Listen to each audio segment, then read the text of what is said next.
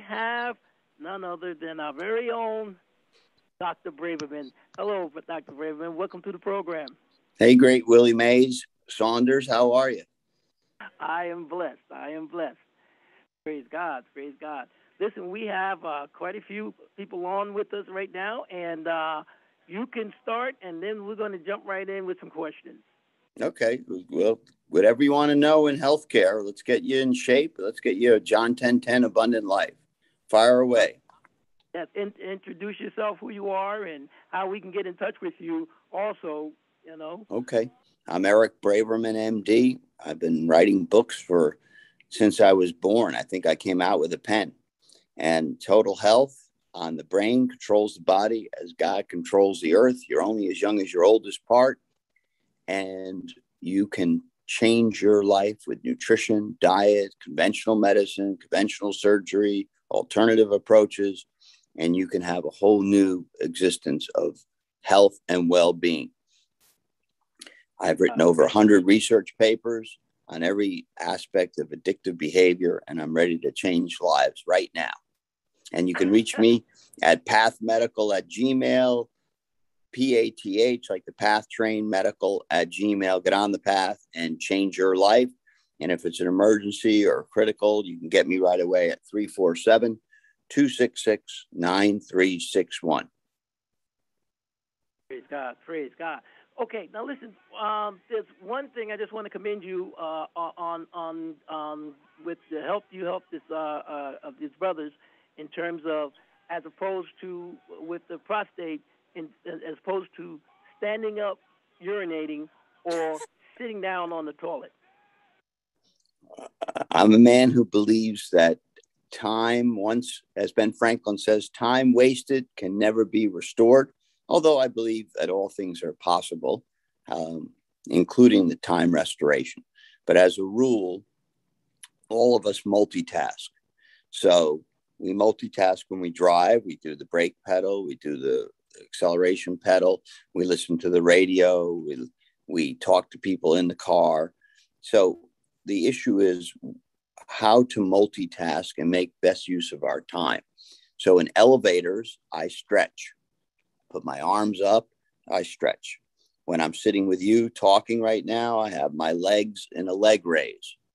I'm just all about saving time. Outside my shower, I have my nasal saline salt that goes into my neti pot, and you clean your medical holes every day. What you look at your day from what you listen to, what you see, how you're breathing, how you're exercising. And I'm interested in getting you extra time so that you can live a life that's healed at last. Thank God Almighty, healed at last. And then you can do more of what's most important in this world, which is love. We all can be reborn every day with love from above and become like a new constellation of health and well-being. So what do you want to know? Okay. Well, I have, I'm going to just throw it over to different, right now I have my wife, and Renee, this is the Dr. Braverman. How you doing, Dr. Braverman? How are you?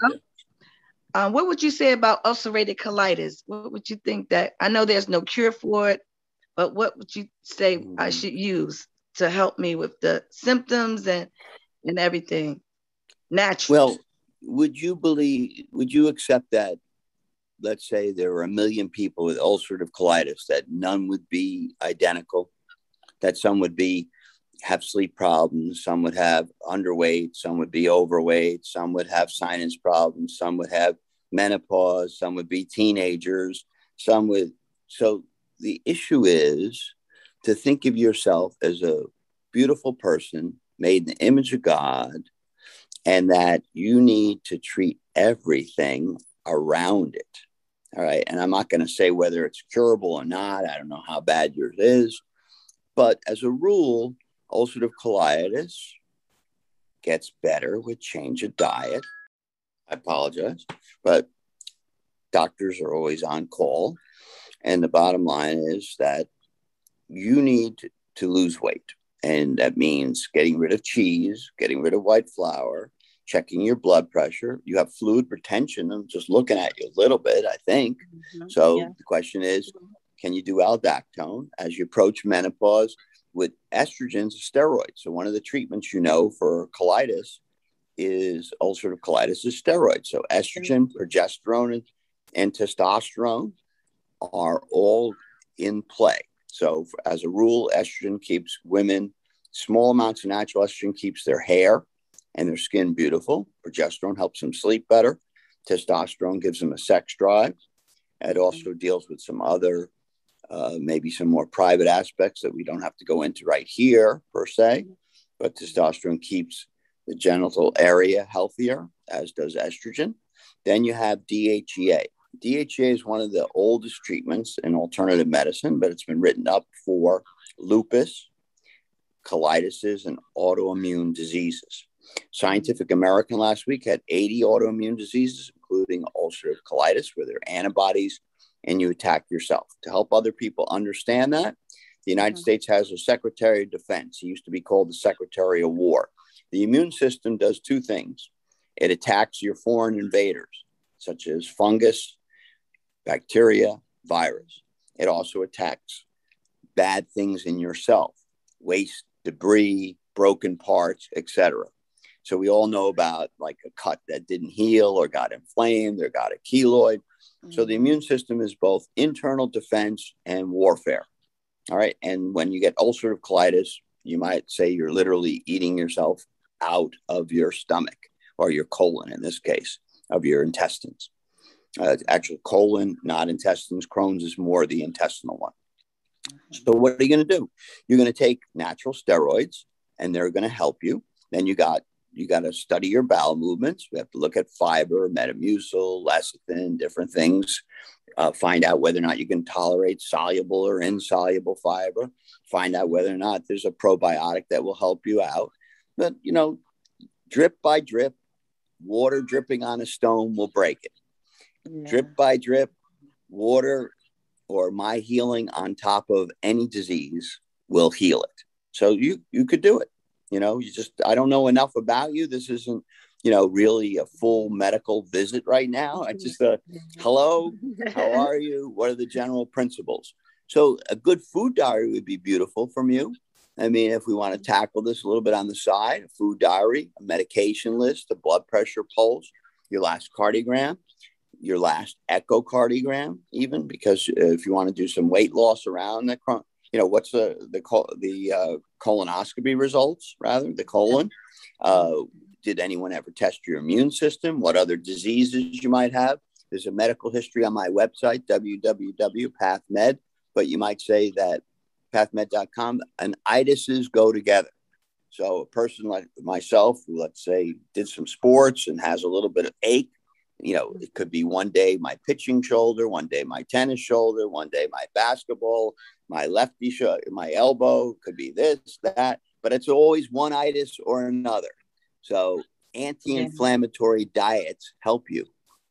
You know what an anti-inflammatory diet is? It's fish until you have gills. Have you ever eaten enough fish to develop gills? Gills would be you could swim underwater like a dolphin, and breathe. All right. And the bottom line is fish is your cornerstone food. Vegetables are cornerstone food. Inflammatory foods are basically restaurant canned foods. Right? Not so good. Oh, okay. They got. And what about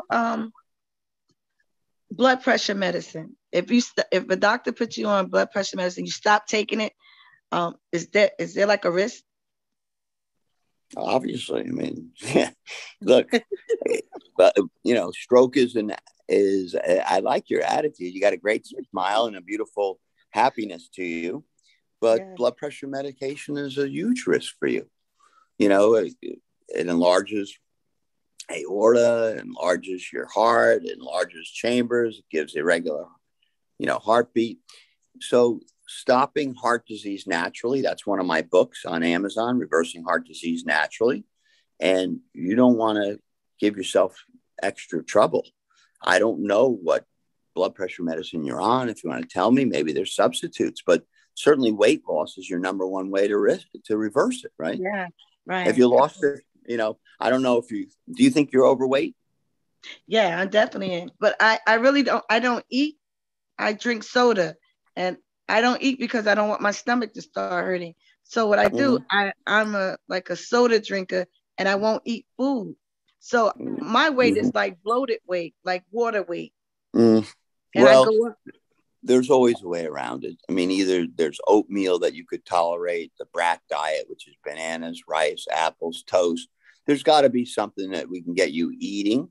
And some of it may be reflux because you're overweight. You're pushing up on your diaphragm, and you may need to add sodium bicarb and acids. So the problem that you have is you happen to be a human being. And a human being cannot be treated like a living colon. I don't know about you, but I've never seen a living colon crawl into like on the floor, right? Have you? No. Right. So, living colon, people don't have a colon that's separate. Total treatment, fluid retention, something like aldactone, weight loss pills, something like Tenuate, sleeping pills, estrogen, something. How old are you? I'm 51. All right. So right now, whether you know it or not, you're going through the beginnings of menopausal madness. And menopausal madness always begins with autoimmune diseases. All right. Yes. Yeah. You know why? Because really bad. Right. Because your hormones, your ovaries passing away. So the old joke about men is when their testicles start to die, they're called crotchety. And women, when they, Susan Summers called it, itchy, bitchy, witchy, and all dried out, something like that.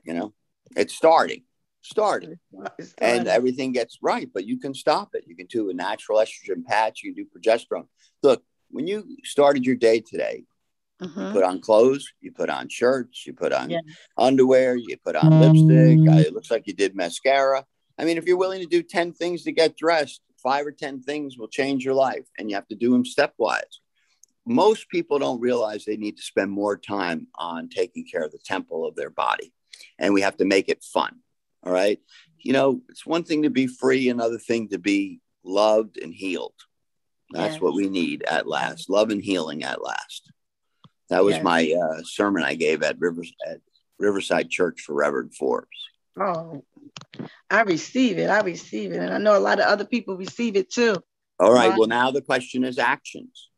All right. Action. So take a note and say, do I want to get rid of my fluid retention? Do I want to eat first? Do I want to sleep first? Do I want weight loss first? Come up with 10 problems you have. Menopausal treatment, sex drive, blood pressure, colon.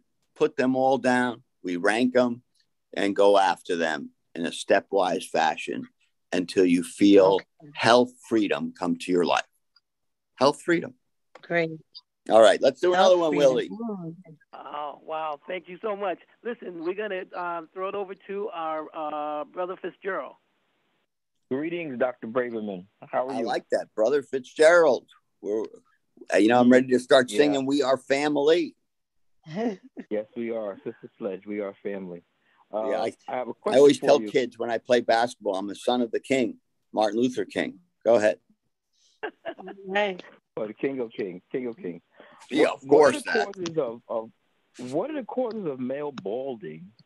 And is there anything that you would recommend to help prevent it? Male balding, again, I'm not crazy about these individual taking things individually, but I'll give you the ballpark. The ballpark view is that male balding relates to the enzyme DHT. So we rarely see balding under 30, right?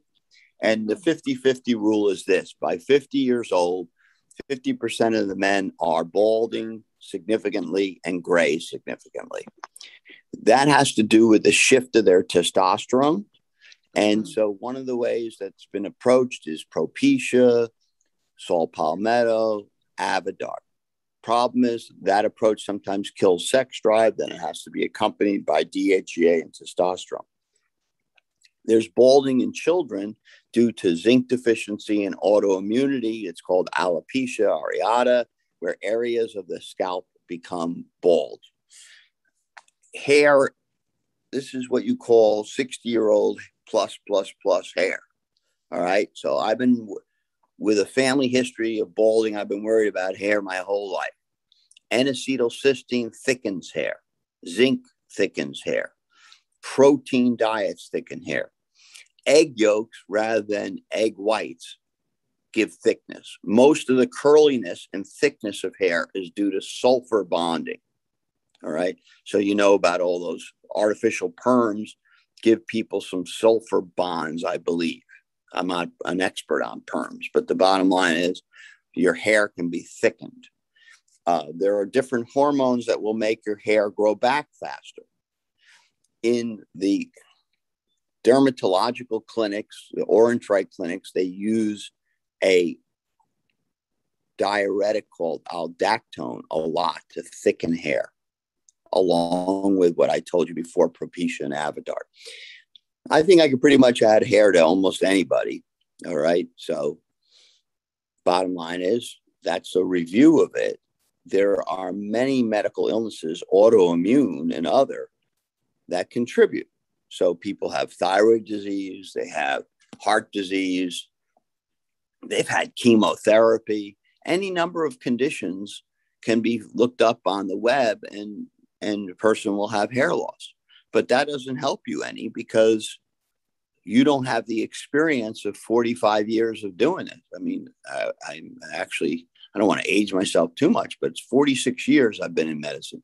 So bottom line is you're going to get hair. You know, the question is, should a person be worrying about their hair or their blood pressure? You need to learn to allocate your problems based on severity. So the biggest issue for most people is how to avoid cancer, obesity, diabetes, heart disease. That's where the focus should be. Then we focus in on cosmetic stuff, how to look young, how to feel sexy, how to have good hair, how to have more abundant life. You can have a lousy life and be healthy, and you can have abundant love in your life and be sick. So without abundant life and without love from above, it's hard to be blessed. Okay, let's go to another one, Willie. Okay. Question I just got is a lot of people have like they call it normal high, but what for blood pressure, the high number, the low number, what is when they say you have a normal high? What does that mean? And when should a person start becoming concerned about their numbers when they're over the 130? We generally take the blood pressure as 120 over 80. Many studies show 110 over 70 is even better. The problem is, as people age, they start showing up all the time as 140 over 90. The reason why is as hormones drop, as we take more caffeine in and other stimulants to keep going up and keep doing our work, our pressure will get worse. We'll go to 140, and people need treatment based on the following criteria. So how do you decide between anxious blood pressure? You do 3 readings. You teach a person to, when they do the reading, to relax. You try to, take away the white coat syndrome. As soon as they see a white coat, people sometimes will think doctor and an emergency room, and they get nervous and their pressure goes up because they're wearing the doctor's white coat. So then sometimes the doctor just relaxes. He wears his T-shirt with a stethoscope over it. We teach them how to meditate. But here's the real story.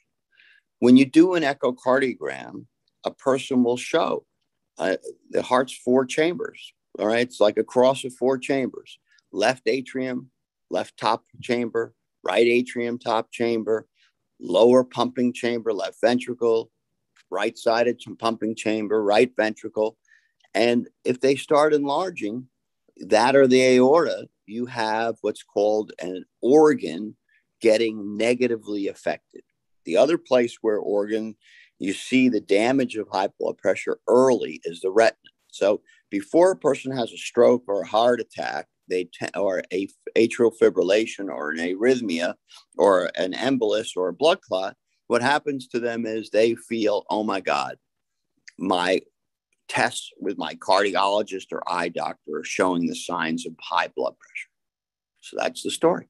All right. So you need to know that if you have a disease, the proof that you really have it is not just that the test is positive, but that some system is affected. Okay. The system has to be affected, meaning a vision, a heart valve, a heart chamber. Another way to get hurt, hypertension will affect the heart valves, which are and to think of a heart valve, it's not complicated. It's the doors of the heart. So just like an old house, the doors don't hang flush. An old heart, the valves do not hang properly. They don't open and close properly. Okay. Is there a reverse for enlarged heart and you believe in a resurrection, Willie? Yes. Good. So if death can be resurrected, how much easier is it for God to resurrect a heart or a valve or a piece of us that's dead? Obviously you're only as young as your oldest part. When one part dies, a cascade towards death frequently happens. But I believe in the impossible, and I've seen it. So I've seen the worst types of heart disease reverse. I've seen people that are supposed to be dead in 2 to 4 years live for decades even, heart failure patients. Reversal is there. The problem is once you're dead, you could be dead a long time, but let's say you're dead and raised from the dead. You know what's going to happen to you anyway? You're going to die again. So the problem with heart disease is once you reverse a bad heart valve or a blood pressure or an enlarged chamber or arrhythmia, people get better for 2 years, 4 years, 8 years, 10 years, 20 years. But then guess what usually happens? They get sick again. So monitoring is important. So I have to learn, we've all learned to monitor our words. So our words are healing, and I'm interested in people and they're then having John 10:10 abundant life while I preserve their life. I'm interested in them having healing, freedom, and love in their life. So good news is it can reverse, but that's not the way to live your life. The time to fix a tire is not when it falls off on a highway going 50 miles an hour. That is not the time. Very few people wait until their engine falls out of their car before they fix it in the attachments. So the bottom line is fix things earlier. And the only way you're going to fix them earlier is to know. So I created an ultrasound physical. It finds disease earlier. I created a brain health checkup for the United States that will show every drug addict, every food addict, every head injured person, what happened to their brain and how to fix it. And the brain controls the body as God controls the earth. And the earlier we try to fix things, the more likely we can remedy them. All right. And this is true in politics. All right. Everybody, Ben Franklin and the greatest, maybe possibly greatest American ever, Alexander Hamilton, tried to get rid of slavery in a graded fashion. They knew it would lead to hell on earth and hell in the Civil War.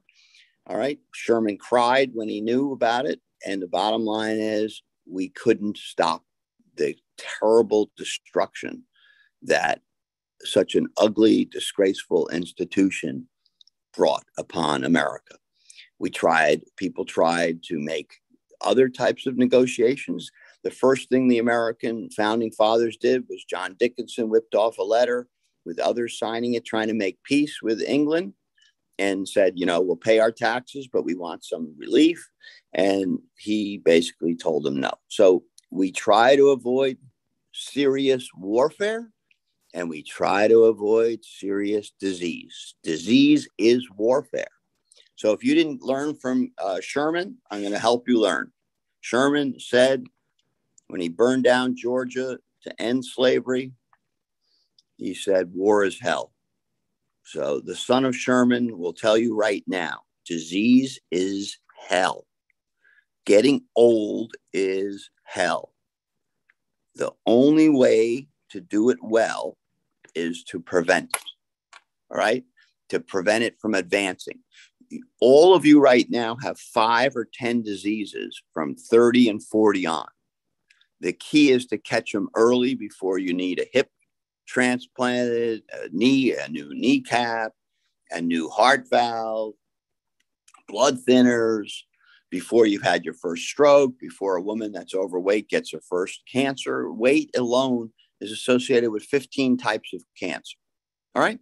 So remember what I taught you today. Disease is hell, and I intend to save you from it. Okay. Praise God. Listen, we're down at the end of the program with our Dr. Braverman, and at this point, I just need you to. Is there any other questions before we're going over to the other section? But me and Dr. Braverman is going to be doing a television show, so. I hope so. But you know what, Willie? It's good to be talking to you, because all these years of studying Sherman and all these years of studying disease, all these years of studying and working hard at things, I never said that phrase, quoting Sherman, disease is hell and old age is hell. And just like all the years of watching King, growing up on Martin Luther King, I started saying healed at last, thank God Almighty, we're healed at last. But I only recently started to say all of us need to feel deeply loved at last, thank God that we're loved at last, for who we are. And I believe that serving is the key that opens up our own heart and love. So let's end with a parable of the heart. A heart pumps out blood to 96% of the body, of the blood to the body. It takes only 4% going on backflow into the heart's coronary arteries. So what we learn is 96% of our blood, and all day long I'm giving, is about being the giver. In fact, that's my daughter's favorite book. I'm a giver. So the heart give, and then take some for yourself. And the hope is that the love we give to others will come back to you. All right? Will come back to us. Patricia wanted to ask a question about meat, but I know it's too late. But no, I can do. Go ahead. What you want to know? You want to know if you can eat the meat raw, right off, like eat the cow's leg while it's still kicking, or you want to cook it and cut it? Patricia? When you were speaking with Mrs. Saunders, and you mentioned to her that she needs to eat fish, basically go a set of gills, you didn't speak about meat. So is meat one of those products that causes inflammation in the body? It can. The biggest problem is whenever we go out, they bury our meat in salt and in condiments, with like the sugary, salty, white sugar, white salt on the ketchup, in the mustards, in the pickles, and everything else. So the problem is not just the meat, but the way it's prepared. So if you take a lamb chop and you've cut and trimmed the fat, and you take a $2 package of tarragon and cook with olive oil, tarragon, and you cook peeled squash in with it and Lumberg rice, you're going to do fine with a lamb chop that's almost no fat on it and no added salt, and it's filled with flavoring and spices. So if you take the leaves of the tree of life from the book of Revelation are made for the healing of the peoples of the world, and you add tarragon.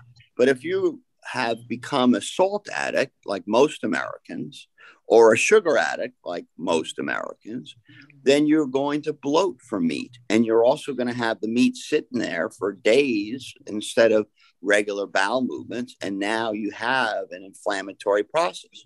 There's no question that over time, as a rule, meat-eating societies, meat-eating soldiers, meat-eating people get better amino acids for their thinking processes. And the more protein we have, the taller we grow, and the bigger we grow, and everything else. But unfortunately, most of us after 50 years old are trying to lose weight. Most of us are battling blood pressure. Most of us are battling bloat. Most of us are battling our desire to eat like we did when we were younger, you know, basically like beasts. You know, when I used to have a gallon of orange juice, you know, 4 or 5 burgers, 3 or 4 packages of French fries, a pound of bacon. And that's, you know, maybe breakfast. And then for lunch, maybe a, you know, 26-ounce porterhouse steak, 2 of them with, you get the gist. So that's the way people sort of eat when they actually do. Like I remember the studies on Mark Spitz, they said he had 20,000 calories a day. Right now, my metabolic scale called Omron says that I can only have 2,000 calories, 1,700 calories a day. By the way, that's what you all need. All of you must get this scale, Omron. It'll measure your BMI, your visceral fat, your percent fat, your body fat, your muscle mass. So all of you that I've seen so far today, including Willie, need more muscle, less fat. And it's, if you measure it, you got something to compete against. Who are we competing against in the end of the day? The only person we ever compete against is us. And so, you know, we're going to battle. We can try to outsmart others and they can try to outsmart us. But at the end of the day, they're going to have to look their maker in the eye about who they are. And we can get a great scale now. Use technology not to make your life more complicated, but to free us. Everyone needs an OMRON scale for $50 that gives you how much muscle you have, how much fat you have, and some tips to the scale. Everything is tips. And unfortunately, if your hair's wet and your hands are wet, guess what happens? It's inaccurate. If you get a little bit of, let's say, moisturizer you put on your face and you hold it to handlebar, it actually, the electrical signal can't go through even a little bit of moisturizer without. If your feet, you put, let's say you have an antifungal cream like athletes do, they put cream every day, it's an actin or whatever, can't be accurate. You have to have clean feet, clean hands, be naked first thing in the morning, get on the scale, and that's the discipline needed. Discipline is central to success. Inspiration, says Edison, is 1%. The rest is perspiration. We need to work hard at the temple of our body. In fact, Willie, here's our new criteria. The criteria of whether or not faith has been put into action is how much of our life effort is into taking care of the temple of our body. Okay? Wow. All right. That's Bless a great challenge. You're Thank fun. you. You got a good smile. You got an infectious smile. That's what we have to hope for. The virus of smiling virus. Yeah, that's right. Thank you. You're both making me smile. Doctor, okay.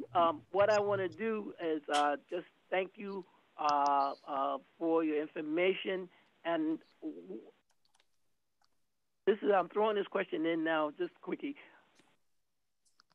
Using the bathroom, pooping. Is it, how many times should you poop per day? Or is it, if you, it depends on the situation, Willie, but look. Well, with me, every morning at 5:30, no matter what happens, 5:30, my wife knows she can find me in the bathroom. And now what she wants to know is, that's good or is that healthy? Well, I spoke to the great clockmaker, and he said that he installed a special clock in your anus, so that triggers that at 5:30 in the morning, which is my sense of humor. Willie, come on. It depends on the person. Bowel movements are very much related to your disease, your weight, your amount of fiber. There are healthy people that go once a day, 4 times a day, twice a day. As a rule, when a person's constipated more than a day, you're going to get a case of the slows. All right. The bottom line is you really do need to move your bowels. I mean, you can't go more than a few, 5 minutes without breathing. You got to breathe. You got to think. You got to sleep every day. These are certain essentials. You got to move your bowels every day. It becomes excessive when it's probably more than 4 bowel movements a day, even more, sometimes more than 3 or 4. It's real constipation when you're every other day. And it's hard to regulate. As people get older, their bowels slow down. And Metamucil is a classic. But look, one person takes fruit and they get spastic colon. Another person goes on these new pills called rifampin, and they go on irritable bowel treatments, and then they could tolerate fruit. We have gastroenterologists. That's all they do is specialize in bowel health.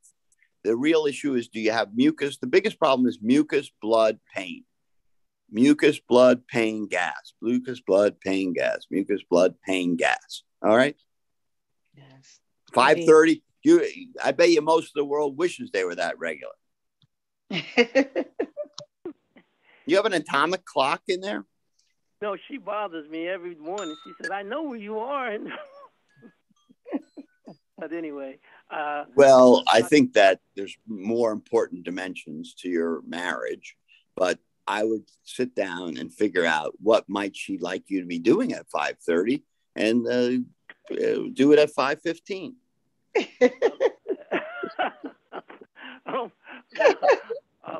I know that's right. Oh boy, Here we go. Hey, listen, I tell you, it's been a blast. Yes. All right.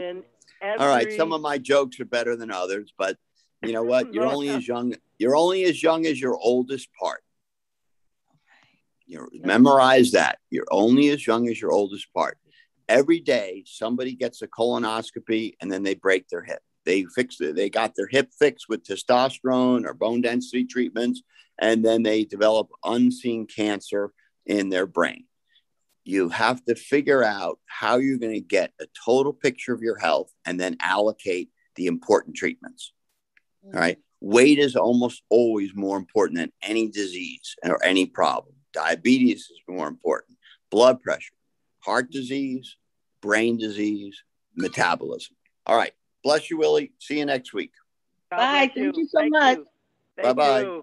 Have a great day. You too. That was Dr. Braverman. Every Wednesday from 4 to 4:30, he will be with us. Any questions you may have, second opinion that you may want in terms of something, that you may want to ask about a medicine, side effects or whatever, you're definitely welcome to do so. And we want to thank him for being part of the program.